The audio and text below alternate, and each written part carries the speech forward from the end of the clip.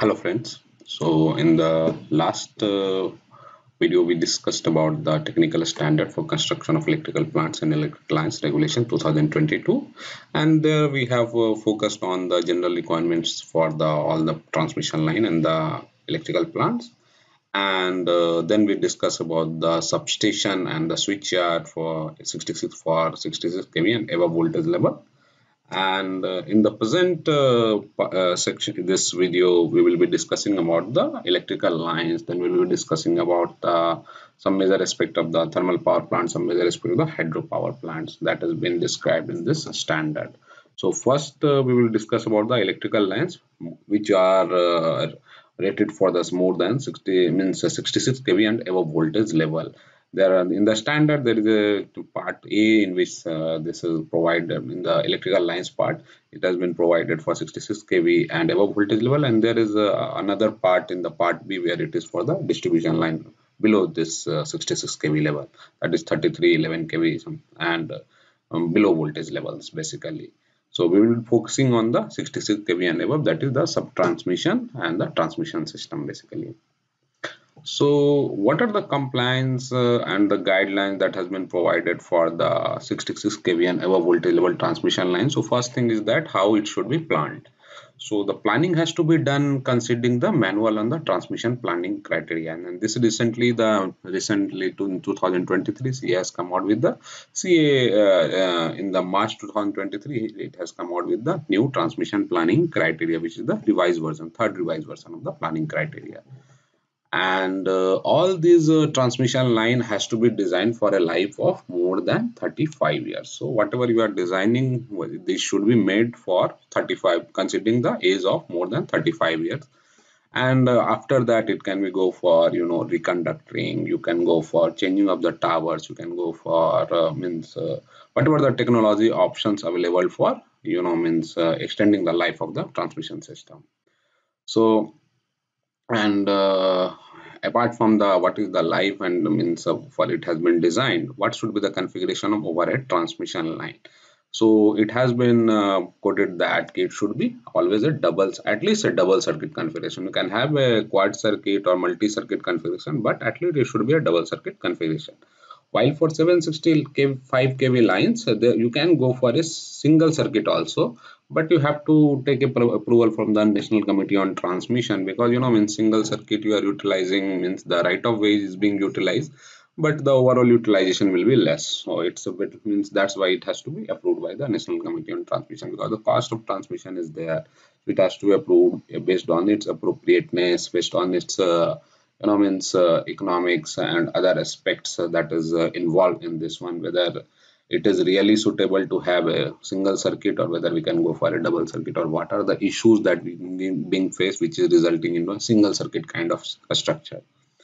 Then the right of way for transmission line for different voltage level has been provided in the annexure. You can go through the annexure, different how much clearance should be from the ground, how much between the conductor, what should be the clearance among the different for the different type of towers, different type of terrains. This has already been provided in a part as an annexure. Right of way constraints, if you are if it is being faced during the construction of the transmission line, then appropriate technological option that is required to be explored, which includes the steel pole structure, this one, then narrow base lattice tower structures, then multi-circuit and multi-voltage circuit, multi-circuits and multi-voltage towers basically, lattice or a steel pole structure with one side stringing also, XLP cable or GaNs insulated line. Let us say you are going through a city and you are have to make a EHV or the HV transmission line within a city to a GIS substation. In that case, what will happen is that you will not find much space for putting a large transmission tower in place. So that's why you have to go for the cables or gas insulated lines also. Or you may have to go with the compact tower with insulated cross arms also, or you can have this voltage source converter based HVDC on overhead lines or underground cable. One example is that you know that in the Mumbai this is coming up, this voltage source converter based HVDC transmission system, it is under construction. Then routing of the transmission line, it is important to know that what should be avoided basically. It is very much important to know this thing. So what need to be avoided when the transmission line is being planned and then it is being executed? Then in that case, to avoid the much ROW issues, that large habitation and densely populated areas need to be avoided. Means you have a large city or you have some population involved over there, or it well means settled over there. In that case, you don't need to put the transmission line routing through those particular areas. Then the protected or reserved forests or national parks or wildlife sanctuary, you try to avoid these areas because it will be impacting these protected wildlife, basically, when you are putting a transmission line through that particular area. Then habitat zones of the great Indian bustard and other protected species. Recently, CEA has also come up with the GIB, basically for the whenever the transmission line is being passing through GIB. So in those great Indian bustard areas, so in those cases, what should be the structure, what kind of insulator, what kind of protection instruments, what are the things that are being involved. Then a separate guideline has been published by the CEA. And the last one is the civil or military airfields or the aircraft landing approaches. So these are the four major concerns through which when you are designing the transmission line or planning the transmission line or making the for prepare means the routing of the transmission line, you need to avoid these kind of things. Then coming back to the design, so electrical design parameter of the transmission line, you can see that the design parameter for the transmission line for altitude up to 1000 meter above mean sea level. So you can see that what should be the nominal voltage, system high, say highest system voltage for which the transmission line should be rated of the conductors, everything, lighting impulse with a stand voltages at that means it is very much pertinent that when you are having a 66 kV transmission line or any kind of transmission line, for these whatever the instrument that you place, whatever the conductor, whatever the instrument that you place at the both end, they should have this with a stand capabilities and the protection arrestor, everything should be having a capability to have this insulation level. To protect the equipment, they should have a basic insulation level which should be minimum of like different values has been provided for different voltage level. So you can have this lightning impulse, then power frequency with a stand voltage under dry conditions, switching surge with a stand voltage, switching voltages, basically minimum corona extinction voltages, and then the maximum radio interference voltage. All these are there that has been defined for the different voltage level. So and then there is that you already this standard already have the installation means altitude correction factor for the installation at the altitude which are above the 1000 meter of the sea level. Then we have this important factor that is what we call as a transposition. So if there is a long transmission line and it means it has distributed parameters, right? So in case you don't transpose the transmission line, what transposition means that let us this is like R, Y and B. These are in the, let us say this is, and this is ground. Okay, so in those cases what will happen is that if you put a long transmission like this, what will happen, this the capacitance is not properly distributed across the entire line. So what will happen is that there will be a significant variation in the voltage of R phase, Y phase and B phase. So there will be a significant difference in the voltages, basically. So in order to compensate those kind of things, you need to do transposition. What you do is that you this is, let us say, the starting point, then at the in between point you convert it like this one will be becoming the R phase, then you put this one as a B phase, then you put this one as a Y phase.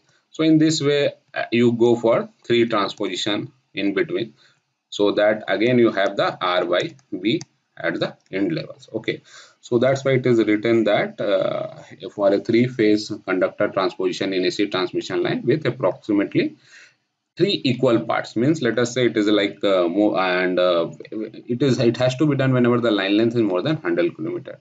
So what is required is that, let us say uh, if you have a transmission line of 300 kilometers, so then what you will do, you will do 100 kilometer one transmission position, another 100 kilometer another one. So and means in that way you have to 3 equal parts transmission line has to be divided, so that it can be, so that the capacitance effect and the means the distribution of the impedances should be matched properly, and there should not be much voltage magnitude difference between the three means all the three phases when the line is being energized.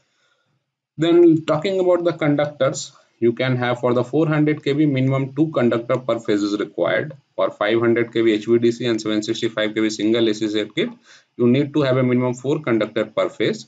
For 800 kV HVDC and 765 kV double circuit AC, minimum 6 conductor per phase, so that its if capacity can be properly utilized basically. Then 1200 kV AC transmission, for that minimum 8 conductor per phase is required. And the different type of conductor are ACSR, double AC, triple AC, AACSR, HC, double ASC, HPR, OH or HTLS, high tension low side conductors. There are different type of conductors which are well known. It is these are the conductor type that has been mentioned. Then coming back to the earth wire that will be put with these transmission structures, basically the transmission line. For the 220 kV and below, single earth wire is required, and 400 kV and above, 2 earth wires are required. For the 66 kV voltage class line, the means OPW wire or the galvanized standard steel or ASCR is required. So wherever it is required that the, let us say it for 220 kV, it is required that the protection should have the teleprotection scheme. For that OPGW will be required. So you need to have a OPGW wire. Or for the, let us say for 132 and 66 kV it is not required, then you can have a galvanized standard steel or ASCR earth wire conductors.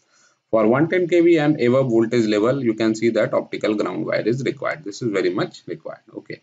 So for 400, and again you can see that for 400 kV there will be 2 earth wire, right?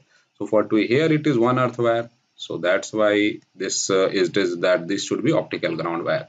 Here this is 66 kV voltage level. So only either you can have this single earth wire, you can have either OPGW, or if it is required, and or you can have a galvanized standard steel ASCR. For 400 kV you will be having 2 wires basically.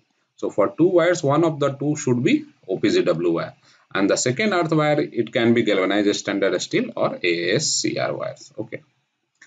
Then the designing of the tower, then for that the electrical clearances, as per this should be as per the relevant standard of CEA measures for the relating to safety of electrical supply regulation 2010 or any other subsequent regulation that has come. So basically the safety regulation has also been revised, so this is also available on the CEA website. Then the wind zone for wind loading as per the wind map, how the means what for different type of wind zone, how the what should be the tower structure, what should be its the resilience, it should what should be its strength should be there. So this has been given that for 50 kilometer of broader of the 2 wind zones as specified in the wind map, the tower shall be designed for the higher of the 2 wind zones. So let us say if it is going on from the, this is the one wind zone where the tower is structured, then this is the length, let us say this is wind zone 1, and this is let us say this is around 50 kilometer, and then this is 50 kilometers, something like that. So if tower is lying in this zone, then let us say if this is the higher wind zone for which the where the tower is lying. So and let us say this range is like this one. So if it again this is and this is the lower wind zone. So if the tower is here, located here, something like this, or something like this area, something 50 kilometer from this area zone end, then again this tower should be completely on the higher wind zone basically. Then again for the cyclonic portion like the eastern coast and Gujarat coast up to 60 km from the sea coast, K4 factor of 1.3 shall be considered for take care of cyclonic wind conditions. So for those the special consideration has to be taken in terms of the K4 factor of 1.3. Then for the 765 kV single circuit line, it has been mentioned that this cannot use delta configuration tower because many tower collapse has been observed, and it was suggested that delta configuration is not suitable for the 765 kV single circuit lines. Then coming back to the earthing basically. So again the tower clearances prior to that, tower clearances like the normal design span for various voltage of transmission line, you can see that if you go for the different kind of areas, the normal design span should be 400 meter, and for different areas, different like without any constraint, forest area, urban area, so different span has been mentioned for the different voltage level. Coming back to the earthing it should all the transmission tower should be earthed with tower footing impedance should be less than 10 ohms. So you have to do the earthing in such a way that the tower footing impedance should be less than 10 ohms. And you have to use pipe type or counterpoise type earthing or multiple earthing, or use environmental friendly materials for environment friendly earth enhancement materials for the earthing of the towers. If let us say the tower footing impedance is not achieved, then use line surge arrestor. It has been mentioned on phase conductor connected to that of the tower to reduce the back flash over basically. And so you can if you are trying to implement different kind of materials or different kind of techniques to reduce the footing impedance, but still it is not coming down below less than 10 ohms, then it is mentioned that you can go for utilization of the line surge arrestor so that back flashover should not happen. Because if the this tower footing impedance is not in that range, what is happening is that after the lightning there is a charging of the uh, earth also, and then it can conduct via the basically the tower itself, and with that difference there will be a backflash over through the insulator string. So due to avoid those kind of thing, it is required that this tower footing impedance, if it is not achieved, so that there should not be any damage to the tower, there should not be any damage to the means people or the human life, or not damage to the insulator. So for those kind of scenarios, if you see that it is not possible to reduce the tower footing impedance, then you are going to use the line surge arrestor on phase conductors connected to that tower. And additional earthing for direct earthing of shield wires after every 7 to 8 kilometer has been mandated. So this was all about the transmission line. Where we particularly discuss about the transmission line for 66 kV and above voltage level. 33 kV you can go through the regulation itself. Now coming back to the some salient parameters or some salient points about the hydroelectric generating station that has been mentioned in the standard. So this standard is applicable for the means it is applicable to the run of river type scheme, hydro scheme, a storage hydro scheme, pump storage hydro scheme, canal based header scheme also. And the installed capacity should be more than 25 megawatt basically. For lower capacity, you can utilize some of the aspect. The stipulation as required will be applicable from this standard itself. So what are the general requirements? That the life of the civil work should be more than 100 years. So whatever the design and construction, whatever the dam, whatever the structures, whatever the tonnage that is being constructed, the civil life design should be more than 100 years basically. And the life of the electromechanical generating equipment, turbine, generator, transformer, auxiliary should be more than 40 years basically. So what are the design means, what are the consideration factor during the design? So it should be able to operate unconstrained, means there should not be any constraint in the operation. The design should be such like that. So for what different criteria it should have unconstrained operation? So for range of maximum net head and minimum net head. So whatever the net head between the different water level basically. So it should, if it is mentioned that this should be the maximum net head, this is normal operating level, this is maximum net head, this is the minimum net head that is applicable. So in those cases this should be able to operate within this range. When the water level is within this range, then it should not have any problem in operation. Then a specified silt condition wherever applicable. So wherever means means the Himalayan range is very much prone to the silt. So that's why for a specified silt condition should be applicable, for which it should provide a unconstrained operation. And then the full range of ambient and other environmental conditions. So whatever the environmental condition and ambient condition that has been defined, for that it should be able to operate for its a full range its full range basically. And then another technical parameter that has been considered is that it should be able to operate as a synchronous condenser operation. Possibility has to be seen when the generating unit we are talking, not the entire plant capacity. Generating unit of rated capacity more than 50 megawatt time and above, they should have this synchronous condenser operation capability. This will help in the voltage control basically. Then because means with the hydro, what is the situation is that they operate with the full capacity at one point of time, and then you can see that at another point of time they will not be able to operate completely. So means it will, the entire plant will be shut down. So we may face, and these are located at remote areas, so we may face voltage situations also. Then the operating capability of the generating units, the hydro generating units basically. So what should be that? The continuous rated output. First we are talking about the rated output. What should be the continuous rated output? So it has to be specified by the manufacturer at the rated design head and rated discharge level. So whatever the design of the head is there and the discharge level is there, based on that it will provide that what should be its continuous rated output for this particular parameter. Then its capability to operate. It should be able to operate between the maximum and minimum head as specified by the purchase and ambient temperature at site, already mentioned in the previous slide. Then the maximum continuous overload capacity means how much overload you can do. If the continuous rating, let us say rated output is 100 megawatts, and what how much overload it can be overloaded or not.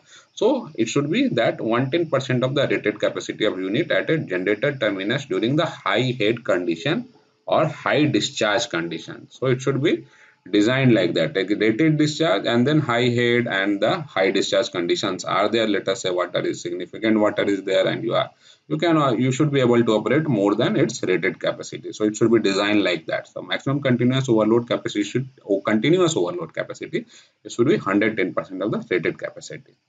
Then continuous operation without any restriction. So when it means under what condition? So within the provided frequency range, voltage range, combined variation of voltage as well as the frequency, as per the central CEA regulation on the technical standard for connectivity to the grid. So as per whatever has been provided in the technical standard for the connectivity to grid, for that frequency, voltage and combined voltage frequency range, it should be able to provide the continuous operation without any restriction. And then it should be able to complete operate without any restriction for a complete range of operation for active and reactive power. So well, whatever the capability curve it has provided, it should be able to operate within this part. Then it should have a single command for a starting of the unit in auto mode to up to the synchronization and loading of the unit to full load quickly. So the one of the thing is that the hydro plants can be started very quickly and it can be loaded fully to the its maximum level. So for that there is a requirement that it should, from with a single command you can go for a starting of the machine in auto mode, and it should be able to synchronize and load the unit to its full capacity. Then there is a frequency control requirement that automatic frequency control mode should be available. Basically, it should be free FGMO, RGMO, whatever is applicable as per that. Then this capability for the controlling the frequency, it should be there with the governor basically. Then what should be the redundancy? The unit auxiliary and station equipment. What redundancy? So generating unit should continue to operate in event of outage of the part of auxiliary system. So let us say some part of the auxiliary is going out. Then in that case you should have enough redundancy so that generating unit still continue to operate in such condition.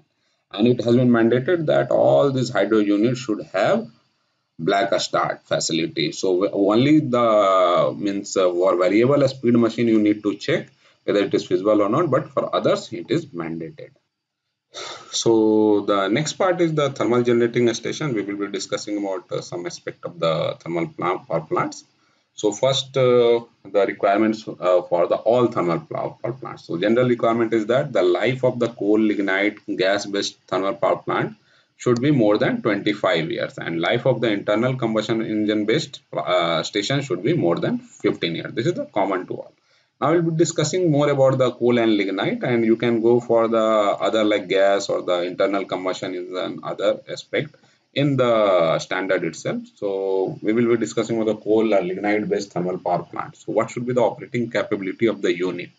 So maximum continuous operation should be without any restriction, means it should have the operating capability of unit should have maximum continuous operation without any restriction under the condition that what is the maximum cooling water temperature at the site within the frequency range and the voltage range. This is means the water temperature for which the based on the cooling requirements.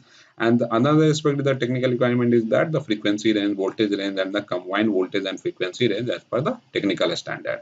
And it should be able to provide the maximum continuous operation without any restriction on the worst fuel quality stipulated for the unit.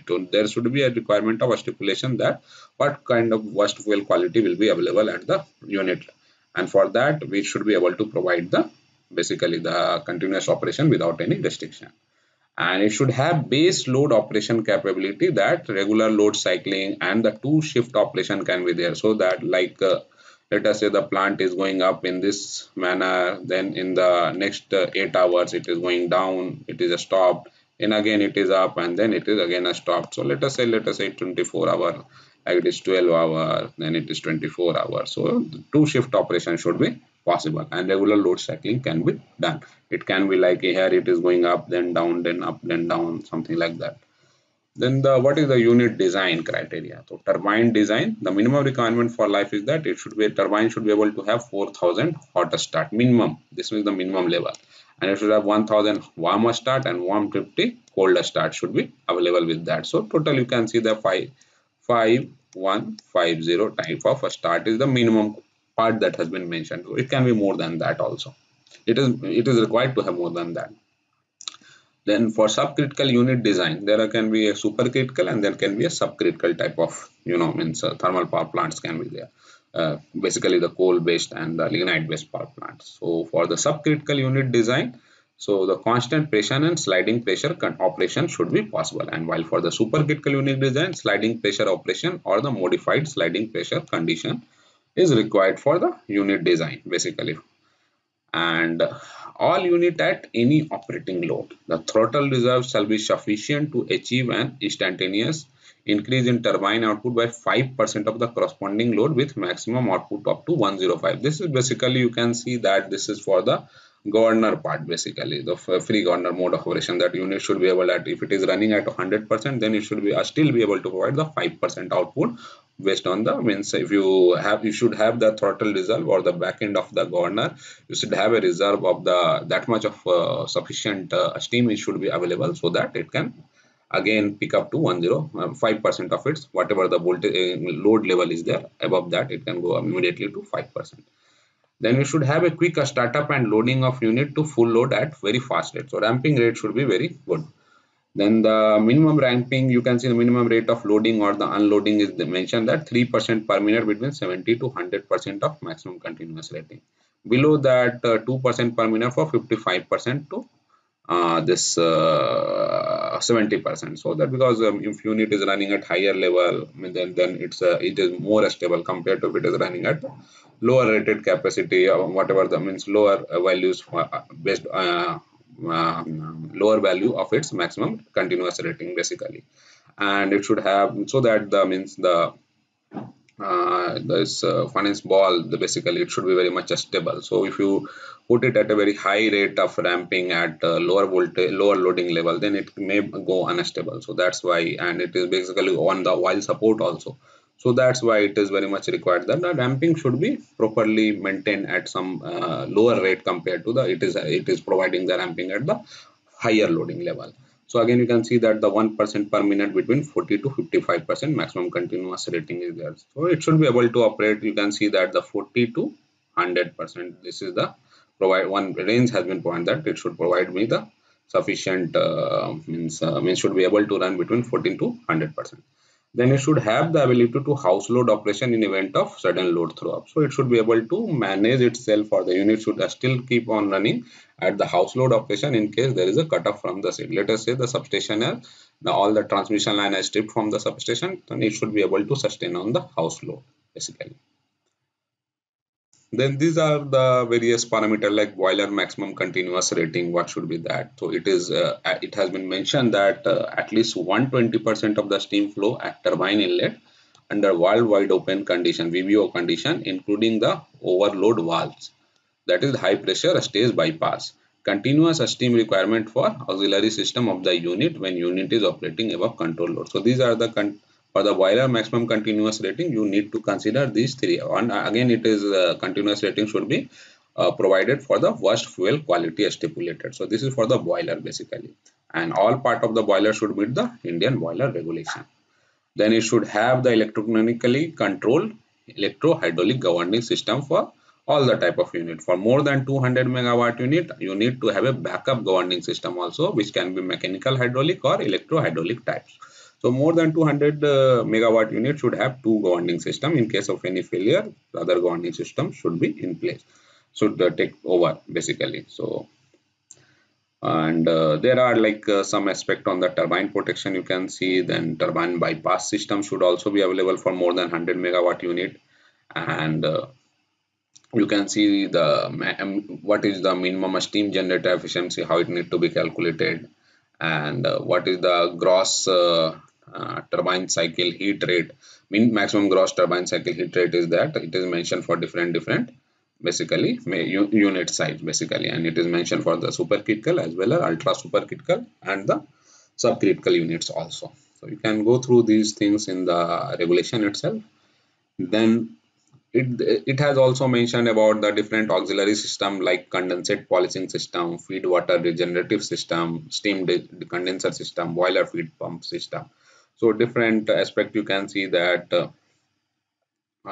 what should be the design, manufacturing and testing, how it should be performed, what should be the number of condensate pump, whether one condensate pump should be there or whether two condensate pumps should be there, or whether boiler feed pumps, and what should be the capacity of boiler feed pump for the different type of unit size. So this is already also has been mentioned in detail in this regulation. So coming back to the type, means the generator efficiency and the excitation system. So our focus is on that the efficiency of the generator should be 98% at more than 98% at rated load, and the insulation class the generator should be having is thermal class F for a stator and rotor winding. So in previous section we were talking about the boiler, turbine, all this, and then we are coming to the electrical part, that is the generator excitation system. So the efficiency is more than 98% for the rated load for the generators. Insulation class is thermal F class for a stator and rotor winding, and it should be hydrogen cooled or hydrogen or water cooled or air cooled type basically. And what kind of excitation system should be there? So suitable excitation system as well as automatic AVR. This should be as per the CEA Technical Standard for connectivity to the grid regulation 2009 or any amendment thereafter. And it should have the power system stabilizer for damping oscillation, for making it more stable. In automatic voltage regulator, so AVR should have PSS capability also, and it should be as per the CEA Technical Standard for connectivity to the grid regulation 2007. What should be the rated voltage of the excitation system? It should be more than 110% of the machine excitation current at rated output of the machine, and it should have rated voltage of 110% of the machine excitation voltage. And the AVR should be having two channels, 200% redundant channel basically, and there should be automatic changeover in case of one there is a failure of the one of the channel is there in the AVR, and you can also have the manual control also in the auto fails. So you can have different kind of a static, means either you can have a static excitation or a brushless excitation system. So for a static excitation system there is a requirement of redundancy, and for the brushless also there is a requirement of redundancy. So you can see that for a static excitation system they have mentioned that the converter basically n plus 2 redundancy should be there, where n is the number of bridges required to deliver rated excitation current and n plus 1 is the number of bridges that shall deliver the ceiling voltage or the current basically. And for brushless you need to have a redundancy rectifier assembly, either complete bridge or as redundant, or at least one redundant parallel branch in each of the 6 arms of the bridge should be there. So this is the required redundancy level for the excitation systems. Then the power transformer basically, for what is required in that there are three kind of transformer, that is the power plants basically, thermal power plant. So these have the generator transformers, then the unit auxiliary transformer and the station transformer. So they should comply with the all the latest version of the Indian standard or international electro technical commission standard, the ICA standards for the transformers basically, power transformers. So what is required for the generator transformer? It is a step up generating voltage for connection to the grid. This is the requirement of the generator transformer, that to step up the voltage of the generation to connect to it directly with the grid. And it should be able to provide the startup power from the grid if circuit breaker is provided between the generator and generator transformer. So if there is a GCB, then it should be able to utilize this generator transformer for the startup power from the grid. And it can be, this kind of transformer can be either while forced air force or while directed air forced type. And you can also adapt means ONF also, that is wild natural air forced or wild natural air natural kind of cooling system, depending upon the unit side basically. You can go through this regulation what is required. Then the cooling radiator banks, it should be more than two with suitable number of standby fans or oil pumps basically. and the total capacity of cooler for each transformer should be more than 120% of actual requirement. So whatever the number of coolers that you are providing, that it should be more than 120% of the actual requirement, so that in case of any failure, let us say we have a 20% redundancy. So in case of any failure, let us say you need 10 fans. So you will be providing 12 fans. So you have 2 additional fan for redundancy requirements. So in case one fan fails, then still the generator transformer will have that much of sufficient cooling requirements is there. Then unit auxiliary transformer. So to meet the unit load requirement during the normal running of the unit, that is the purpose of the unit auxiliary transformer, that to provide the unit load during normal running of the unit. For GCB scheme, that is generator circuit breaker scheme, it should be able to provide power requirement to the unit auxiliary and a station auxiliary during a startup and normal running of the unit. And it can be ONF or the ONN type of cooling system is provided, and again the redundancy is similar to that and the capacity of cooler is similar to that. Then the station transformer, it should be able to meet the startup power requirement, the station auxiliary load requirement during the normal operation of the unit. It should meet the unit load in case of outage of unit auxiliary transformer. Let us say if unit auxiliary transformer is not available, then in that case it should be, this station transformer should be able to meet the whatever the load is there, unit load is there required, means auxiliary load, that you should be able to provide to the station transformer. So this is required, means if there is a GCB scheme, then you have the generator and UAT, then you may not need a station transformer. But if there is no GCB scheme and you don't have means you cannot take the power of auxiliary from the unit itself, then you need to have this basically from the substation. You cannot be able to avail the power from the unit auxiliary transformer. Then in those cases, though, you may need the station transformer also, and rest of the cooling requirement is as per the unit auxiliary or the unit auxiliary transformer basically. So this is all about the overview of the technical standard for the construction of electrical lines and electrical plants. Thank you.